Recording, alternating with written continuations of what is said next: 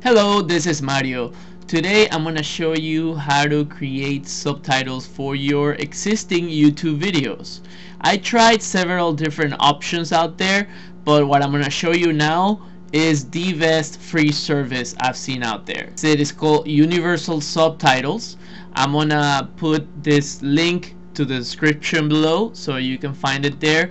So basically you have to log in first. I already logged in, with my YouTube account. You can use your Facebook or YouTube account. So then you basically go ahead and paste the URL of the video that you want to do. It could be a video that you own or a video that you do not own. It doesn't matter. So you just put the URL there. You press the subtitle button, and then here's a video. I actually made this video just for the explanation. So it's called Amara, as a matter of fact. I forgot they're moving it to Amara now. So but it's universalsubtitles.org. So once your video is in this page, you go ahead and go here, and it's gonna ask you now with this box, pretty much confirming what language is it on and what language are you gonna pass it to. I'm gonna pass it to English. Continue. So basically, first it makes you it tells you to just press tab to start typing. So I do. Hello, my name is Mario, and this is my 5-string bass. So you saw I just wrote that line, and then I press enter. Remember, you don't want to put too many words in here. When you do, it's gonna change colors. It's gonna turn red, so it's gonna let you know. So I'm gonna proceed to hear again what I'm saying. Over here you can see my 4-string bass. I'm gonna write it down.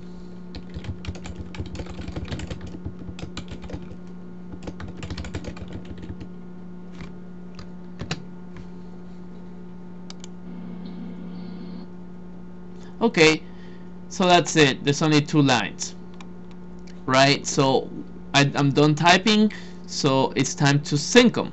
You go right here, it says next step to sync, so I click on that. So then you press play.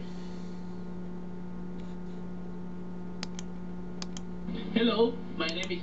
So basically you just drag the text to whatever you want to do. So I think it starts about right here. I'm gonna... Hello. Yeah, it starts about right there. So there you go. You just press play. Hello, my name is Mario, and this is my 5-string bass.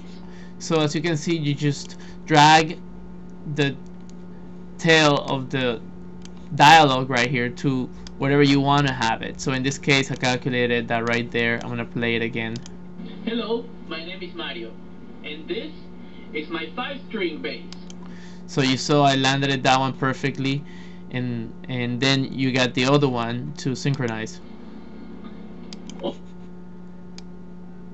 You saw that I'm just about to open my mouse and say something, so then I just move it around there to calculate. And over here you can see my 4-string bass. As you can see, that cursor drags the dialog box towards the end of the video, so it helps a lot to have that feature.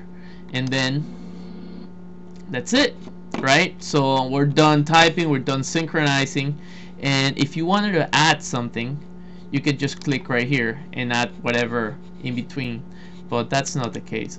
So I'm just gonna get rid of this. There you go. Then next step is to check your work. The title is fine, and now I'm gonna submit my work, and it's gonna ask me if the entire video is completed. I'm gonna proceed to click on that, and that's it. It just tells me that's gonna take a little bit to appear. So here I am.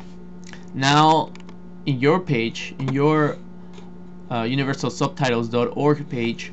Now this video is going to be recorded as 100% done in English, which is what I just finished. So I'm going to go there, and you can see a transcript right here of everything you typed, which is only 2 lines in this case. So in order for me to take this to YouTube, then you go to the download tab, and you're gonna download it as an SRT file, because that is the extension that YouTube uses for their caption files. So after you download it, you wanna put it in your video. So you go to your video, which I have it right here already, and you go to this triangle right here, right next to annotations. You click on that, and then you go to captions. When you go to captions, it's gonna show you that there's nothing going on right here. So you're gonna click on add new captions or transcript, and then you're gonna choose the file, and then it's a caption file, so you're gonna click right here.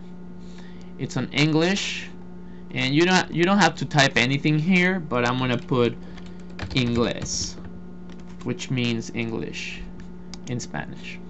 So then once you're set up with that, you put upload file, and there you go. All of a sudden you have an English track right here, which is the subtitles that you just saw me do.